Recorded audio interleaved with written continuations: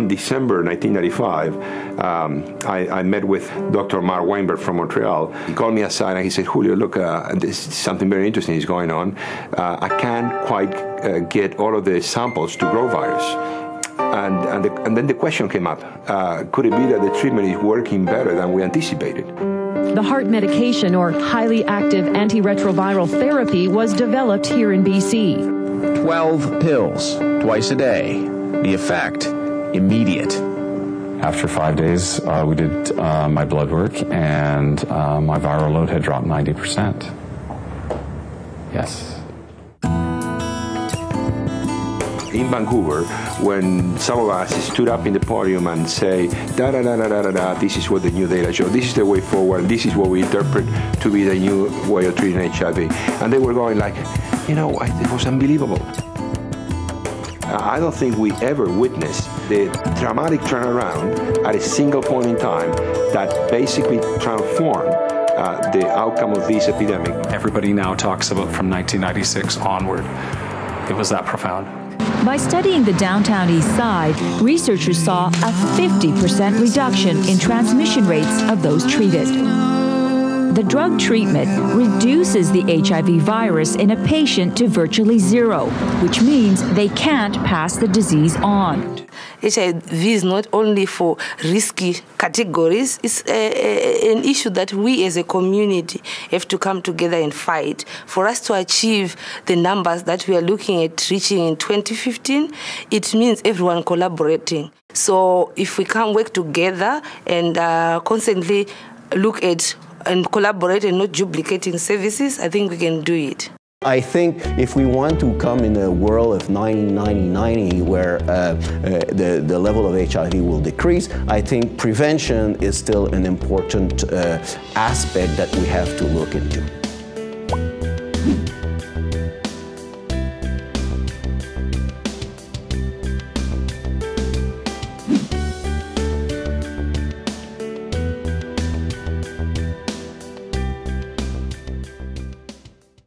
In my own country, I am impressed with the work of Insight, a supervised consumption site where people with addiction can access the care and support they need. Our approach to drugs must be comprehensive, collaborative, and compassionate.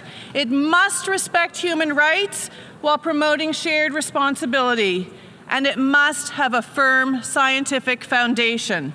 How exactly does a safe injection site help drug users? What does it do for them? It lets them, in the most incredibly subtle and thorough way, lets them know that people care if they remain alive in order to stop using drugs one day. You can't stop using drugs when you're dead. The general public was, I think, supportive, recognizing that something different had to be tried. And so when the idea of doing a pilot safe injection site study first came about, there was actually quite a bit of public support for this. And after several years of lobbying and advocacy, it eventually opened in 2003. Insight has an annual budget that tops out at the high end at about $3 million a year. 800 to 1,000 visits every single day, 7 days a week, 365 days a year.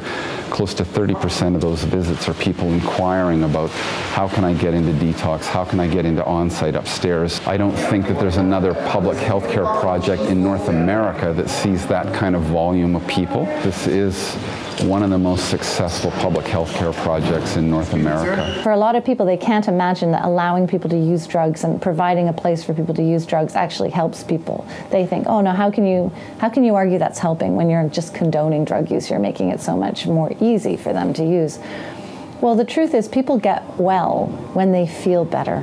And we give them hope by believing in them as human beings. So I think as someone who's trying to prevent HIV among gay men, I'd be letting my brethren down if I didn't say that PrEP was the most crucial issue of the day. And we know that gay men are interested in this intervention. There's a renewed response. People are talking about HIV prevention again and getting involved in that. And to deny them an effective prevention technique, to shame gay men for wanting to access this, I think is where we need to put our attention now. One of the things I've been really involved in recently is developing and running Canada's first PrEP demonstration project. So the first project we've actually had to get off the ground to look at the implementation of PrEP in something closer to real life in Canada. Unless we protect and promote the human rights in various ways of people living with HIV and of the communities that are particularly affected by HIV, we're not going to be successful with our HIV prevention and treatment efforts.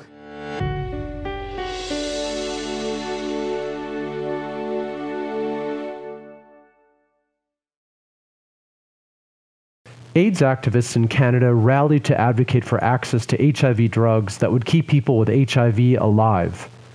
Toronto-based AIDS Action Now used a strategy that combines street-level demonstrations and government-directed advocacy. We were living through this pre-heart era was like living through wartime, as AIDS activist and Katie founder George Smith said, in that he talked about London during wartime, in that you never knew where the bombs were going to fall, where they were going to land, who was going to die.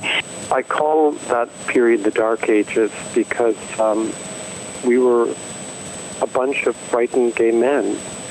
It was, the climate was, I would call, hostile. And we came together and formed the Treatment Information Program at BCPWA. Thank you for coming to the Canadian Positive People Network's community press conference. It's a very exciting day for us. As a new grassroots independent network for and by people living with HIV. We, the people living with HIV, are no longer going to sit idly by and be ignored. There are many issues today that are affecting those who are living with HIV and AIDS, those who are co-infected also. We need to have attention paid to these issues and that they be addressed by the government, the HIV sector, along with affected community partners. Through solidarity, empowerment among CPPN, we will act as a catalyst for change to help improve the lives of Canadians living with HIV across the country. When it comes to harm reduction, because you don't even like saying that word, but you can learn a lot from us about that. And so the slide that you have here is an example of that in existence. It's many Indigenous nations, not to romanticize and generalize all of us, but for example, we have, I'm not going to just say we had, because to stop referring to Aboriginal people in the past all the time, we have, as in today, many of us still have rites of passage and coming of age ceremonies, which, believe it or not, we did not wait for Christopher Columbus to come teach us about sex. We knew about that, and we know about that, just like we know about harm reduction. But it is so highly romanticized in that cool native thing that used to exist, not a proven academic theory today, that it's not taken seriously. And research isn't being done that utilizes restoration and reclamation as forms of resistance against that romanticization. Well, Positive Light is a little bit unique in that it's a voice for people living with HIV. I think we're probably the only one. And so we give a chance for people living with HIV to tell their stories, to share their opinions. And we don't always hear the views of people living with HIV in prevention dialogues or treatment dialogues. So we give a chance for people to be visible and at the same time do something that I think they find empowering.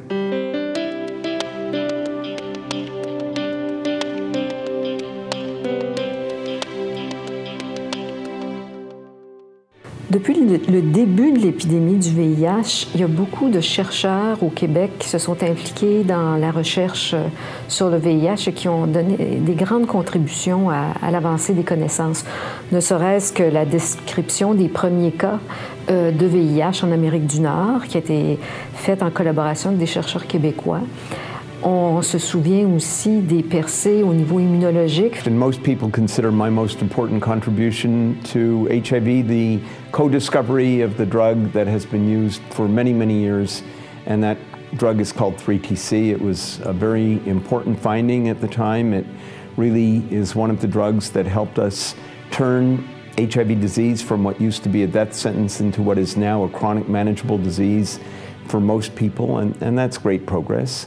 And it gives me great pleasure to introduce you to the CIHR Canadian HIV Trials Network. You might wonder what the cores are. We have 4 cores, and the cores are the engines of the CTN. What powers the CTN gives us momentum and direction. The cores involve all our investigators, and the process of the cores allow our investigators to come together, discuss ideas, discuss what's happening in the epidemic, where the epidemic is going, where the potential research should be going. And these percolate up from the cores to the National Steering Committee as pilot projects, and then from pilot projects they go on to become fully funded clinical trials.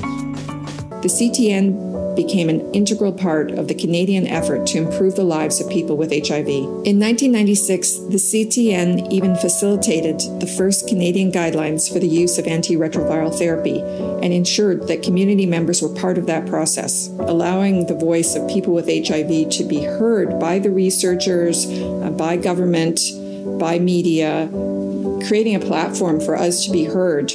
CURE stands for the Canadian HIV Cure Enterprise. It is a collaborative, interdisciplinary group of Canada's leading HIV researchers. It consists of close to 28 basic and clinical scientists coming from 10 universities across Canada. Finding a cure for HIV is a formidable, complex challenge that can be done in isolation in a lab. You need to have a really concerted effort with scientists coming from different disciplines, having the input of the community living with HIV, and being able to complement other efforts that are made at the international level. And that can only be done in the context of a large team such as CanCure. Well, I think the Canadian AIDS research community has a long history of punching above its weight, if you want to use a sport metaphor. And I think this history is continuing today with the CanCure initiative that is of the size and the scientific gravitas comparable to the best US and international consortia to reach a cure for HIV/AIDS. Personally, I still think that the development of a vaccine for HIV is probably the one most crucial area, both nationally and globally. We are doing cutting-edge legal research on what are very often controversial issues. And we make sure as best we can that when we're talking about dealing with what are complex and controversial legal issues, the human rights of people living with HIV and the human rights of various communities affected by HIV are front and center, that they are part of that discussion. We're very proud to be a Canadian organization, and I think we've made tremendous contributions to the response to HIV in Canada, but we also have a global responsibility, and I think we have global reach in the work that we do, and I think that's something that we really ought to celebrate and keep building on.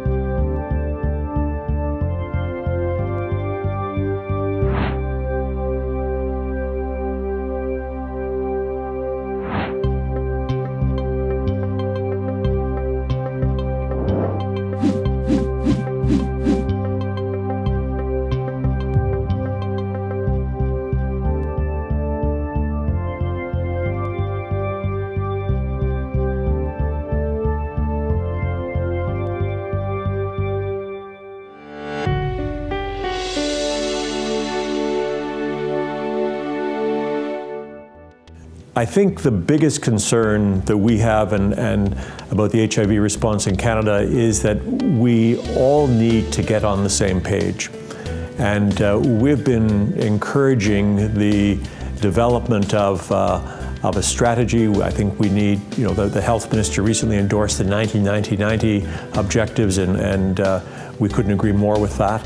I think now the country needs to come together and develop a strategy with targets so we can achieve that goal. I think the most critical issue for HIV care and support now is that we literally have become complacent. I kind of miss the days of activism when people were organized and rallied for and demanded services. We have to be very front and center in the fight to make people aware that HIV is not over, that AIDS is not over. There are people that are living with HIV, have been living with HIV for 30 years plus now, and they still require services. The Canadian Working Group on HIV and Rehabilitation, or QWIGR for short, has identified the issue around access to rehabilitation services as a priority as part of their strategic plan.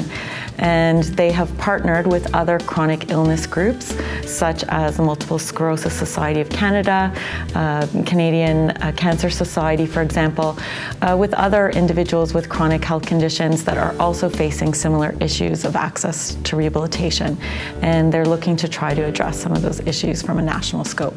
So access to rehabilitation services such as physiotherapy and occupational therapy as people age and experience health-related challenges related to HIV or concurrent health conditions, it's very difficult for individuals to access those rehabilitation services in an outpatient or a community-based setting.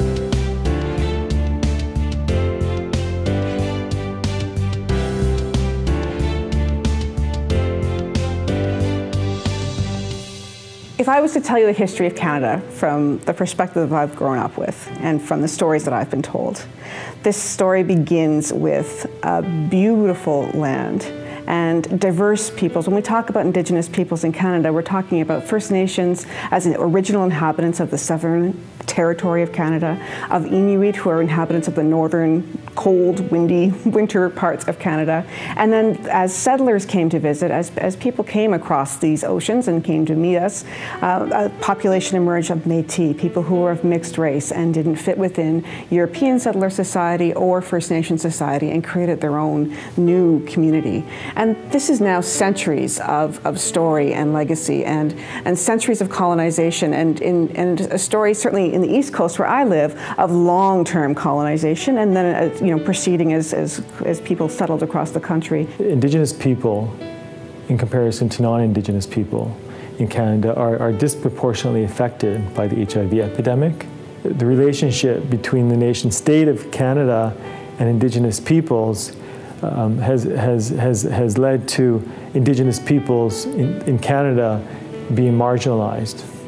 And with marginalized groups, that causes inequities, and it's these inequities then that contribute to poor health outcomes. The UNAIDS has an ambitious strategy called 90-90-90. Indigenous people are afraid that we will continue to be the 10-10-10, that we will continue to be left behind, and that unless we are identified as a key affected population, and unless governments work with Indigenous people to be in the leadership of the HIV response in Indigenous communities, we will be left behind. Because it's only through Indigenous leadership that Indigenous people will listen. It's important as we move forward that we understand that the work that we do here as Indigenous people is very important to Waniska, to wake up what is happening here on this earth, and to understand that the way forward for Indigenous people and for other nations is to understand the ways of Indigenous people from this land we call Canada now. Un des grands enjeux auxquels on est confronté au Canada, c'est qu'on possède les moyens de contrer l'épidémie, certainement d'en arrêter la transmission. Encore faut-il être capable de les mettre en œuvre dans différentes communautés qui sont les plus vulnérables au VIH. Gender inequality, as you know, is fueling the epidemic globally. Until we actually get ahead of those gender-based inequalities and understand the differential impact of our policies and programs on men, women, boys, and girls, I think we're going to continue to see this differential impact on populations, and we can see that women globally don't necessarily have access to decision-making processes for sexual and reproductive health. Women's Health started working in HIV about 15 years ago. At a time when the women we were working with were very, very isolated, struggled to deal with HIV by themselves. And we created a comfortable, safe environment for them to come out and get support, build capacity, and develop the social support networks that were required for them to be able to deal with HIV in an effective way.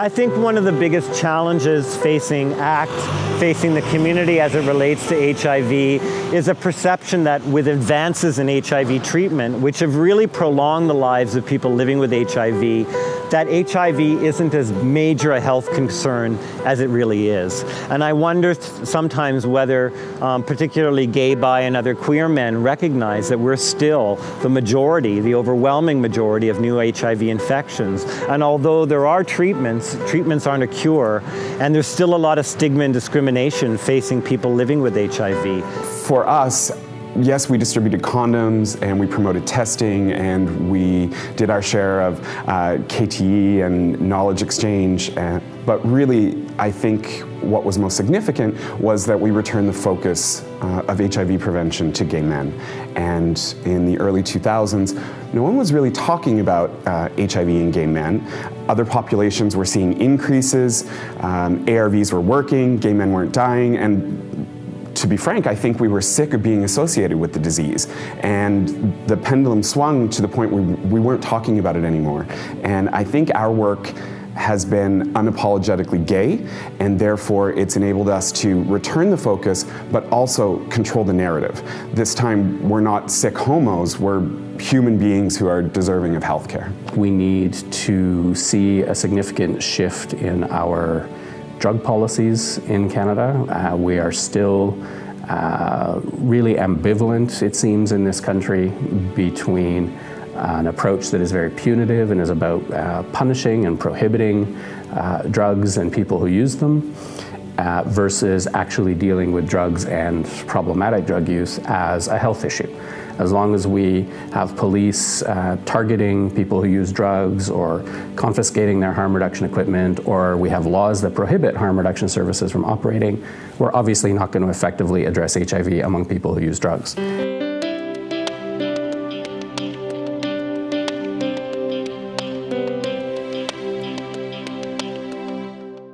The most pressing issue in Canada is still stigma.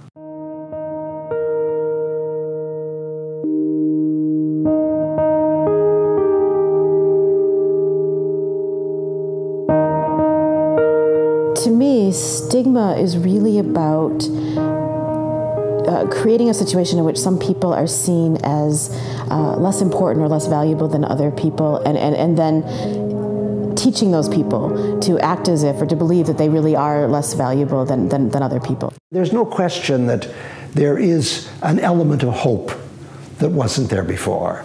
I mean, if hope is your benchmark, there's much more of it than there was before. What hasn't changed, this is really, to me, astonishing, but I guess it's the biggest commentary on human behavior. The level of stigma and discrimination is still the barrier through which we cannot break.